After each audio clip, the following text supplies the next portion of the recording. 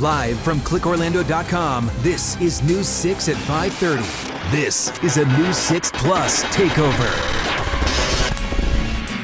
Here now is Lisa Bell and Candace Campos with Florida Foodie.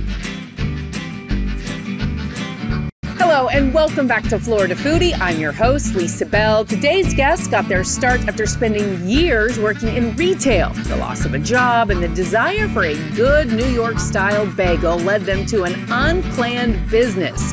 Their bagels became a hit, with the couple selling them right out of their home at one point. So we are very happy to be joined today by Jeff and Danielle Perera from Jeff's Bagel Run. Thank you guys so much for joining us today. This is so exciting. It's very exciting. Thank you for having us. Yeah. So I mentioned you used to both work in retail. Yeah. Tell us a little bit about your background. What were you doing before you were making dozens of bagels every day? All right. So I started my career, I graduated from the University of Florida and started working at Target in their leadership development program. So I was basically an assistant manager equivalent. Worked my way up through the company, a lot of leadership focus at Target. Was a store manager, and then I worked in the field in a food operations role, and then in an overall operations role, so logistics focused, for about 50 stores. So I did that for about 8 years, and then got recruited to work at Ross stores. So Ross Dress for Less. I was a district manager with them. So I managed upwards of 16 locations for the company, both in South Florida and up in the Orlando market. So that's my career, mostly retail leadership, operational focus. I'm definitely very passionate about efficiency and processes. So translated a lot to the bagel business, which you wouldn't think, but I think that's a big part of some of our success, is that operational background. And Jeff, your background? Not entirely different. Danielle and I actually met at Target years after, so I'm a little bit older than she is. So how do you go from places like that to making bagels and being successful bagel business owners? Yeah. So you'll tell a story better than me. So you can tell. All right. So in August of 2019, I was laid off. I was working in senior living. I'd been recruited away from retail and it was great. I was home a lot more. It was a really good job, but I was the low man on the totem pole, so to speak. And I was let go. And I stayed home with the kids. So Danielle ended up going back to work. She had been home with the children. And, she's like, why don't you just take a break? Stay home and I'll go back to work. And I did that. It was awesome. It was the first time I hadn't worked in, 30-something years. It was pretty wonderful.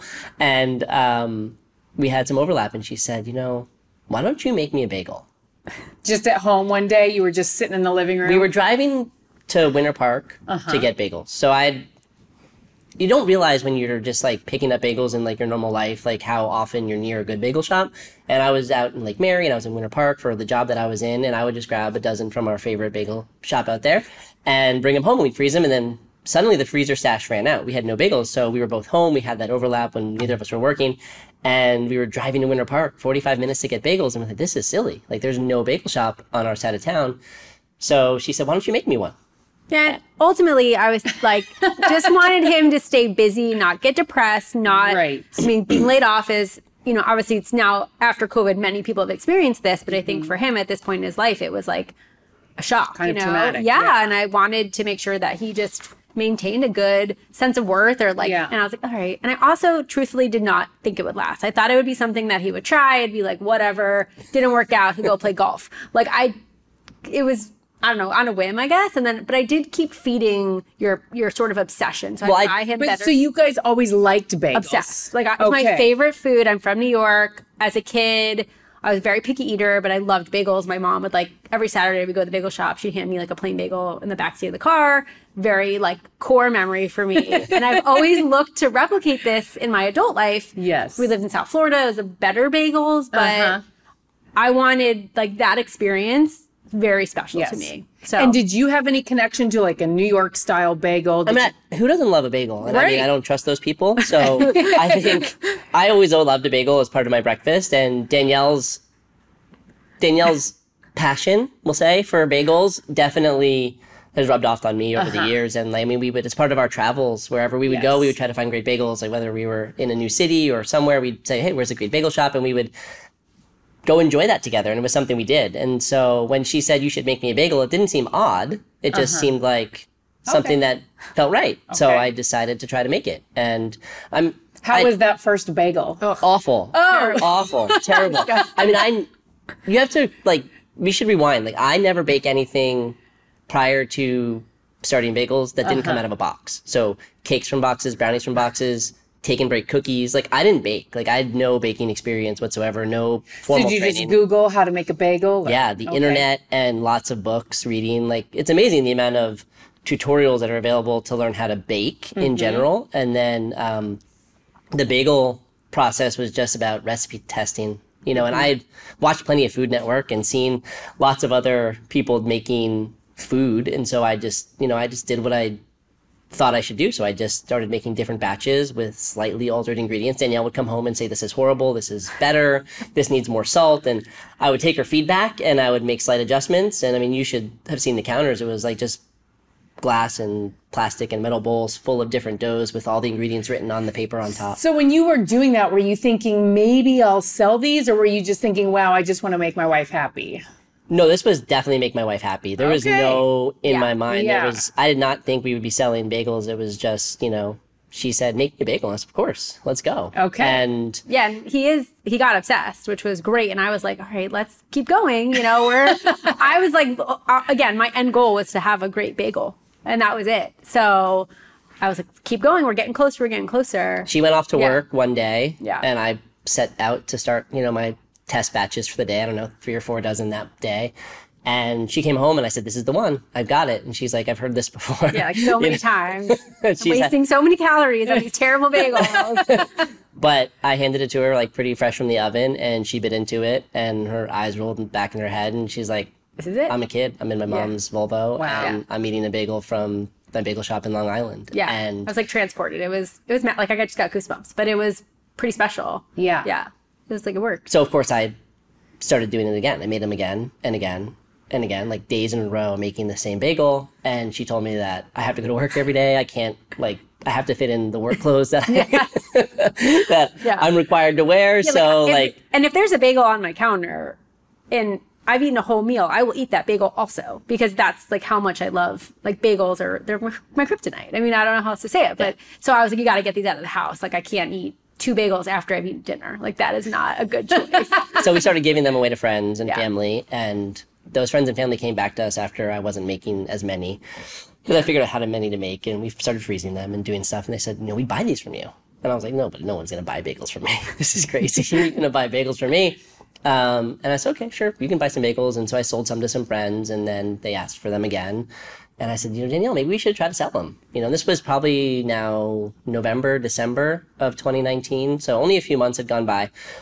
It was a very accelerated few months. Yeah. I mean, I was making 5, 6 dozen bagels a day for practicing. So it was a lot of energy put into it. But by December of 2019, we were selling bagels on the internet, which is crazy to say. I mean, and I think because of our backgrounds, we had enough insight to know, okay, let's build a Facebook page. Let's build an Instagram. Let's build a website. Like this is like the basic stuff to have. So people are like, who are these people? Yes. And so we knew to do that. Yeah. And I think from there, once we had that, it was, kind of legitimized us, I guess. Then, 4 months later, the pandemic hit, followed by lockdowns and flour shortages. Stay with us as we talk with the couple behind Jeff's Bagel Run about how they thrived in the midst of the turmoil, eventually opening 2 stores.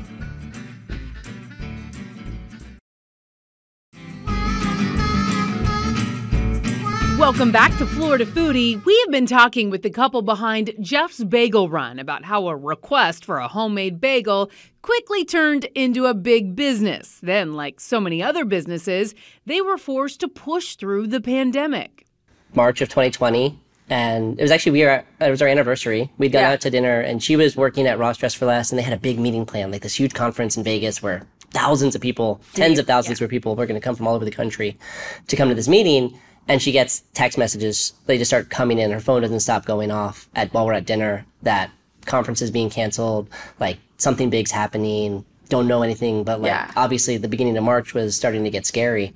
And Danielle immediately goes, "We need to stock up on bagel supplies." And I don't know, something in my brain. I knew we were going to close. Like I had just had enough insight and experience, and You knew that Ross was going to close. Yeah. And So she I knew just, something was like gonna ahead happen. of time. Yeah. So we weren't telling people that, but you just, Yeah. you know, because of my position, I had a lot of insight and information. And so I just said, okay, like, we need everything. We need flour. Plan B, meaning bagel. And I also didn't know if I'd Yes. have a job. I mean, I had just started in October. I'd worked for them before. I'd come back, but Mm-hmm. I didn't know. What if they said, you know, we're going to let people go? And I think that really motivated us to scale within our home. I mean, scale is relative, right? If we look at what we're doing now compared to what we're doing then, it's much bigger. But, we just stocked up.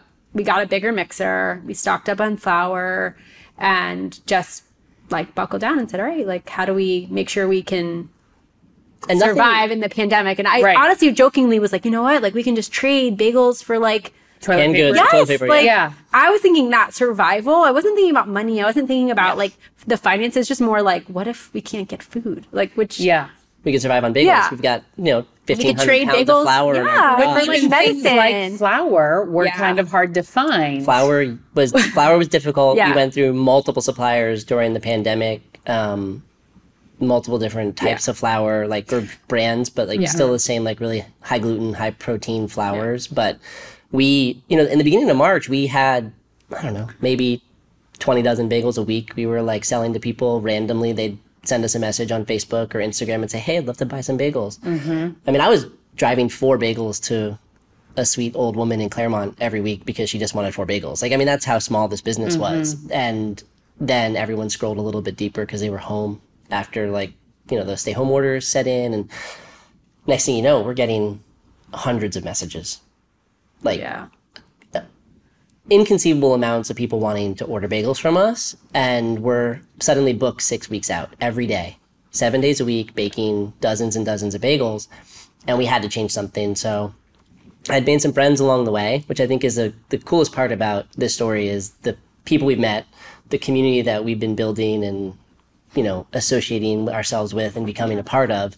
And I called him and I said, I need to move everything online, like the ordering everything. And he's like, I've been waiting for this phone call. I knew you would. He's like, I got you. And he sent me like 6 text messages with exactly what we needed to do to build this website that was going to allow us to create an online ordering system and make it a little bit more, I don't know, like a democratized environment to get Because bagels. people were just like DMing you. Yeah. Like, Hey, to I the want tune this of like bagel. 300 messages, Yeah. all coming in at the same time because we did like a bagel drop. So we would release inventory like it was a concert ticket or like Yeah. the newest like Sneaker. or album, like with a very limited quantity. And so we'd get 200-300 messages all at the same time.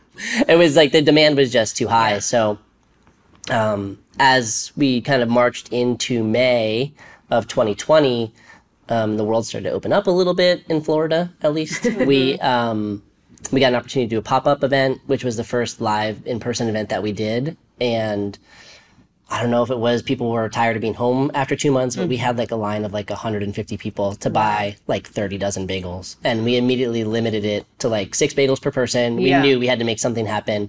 And there were so many people still in line after we sold out of bagels that we took everyone's name and email address and we emailed them like a special link so they could order bagels. So we didn't know. Like we were like, and then people were like, when are you coming to do the next market? When are these happening? We started getting invites to different markets. And I was coaching my daughter's soccer team, and I wasn't available on Saturday mornings to do a farmer's market. Like, I can't do that. Like, I got to coach my soccer team. So we really held off a lot of stuff until the fall. And then the fall of 2020, we started doing some markets, and demand was really high.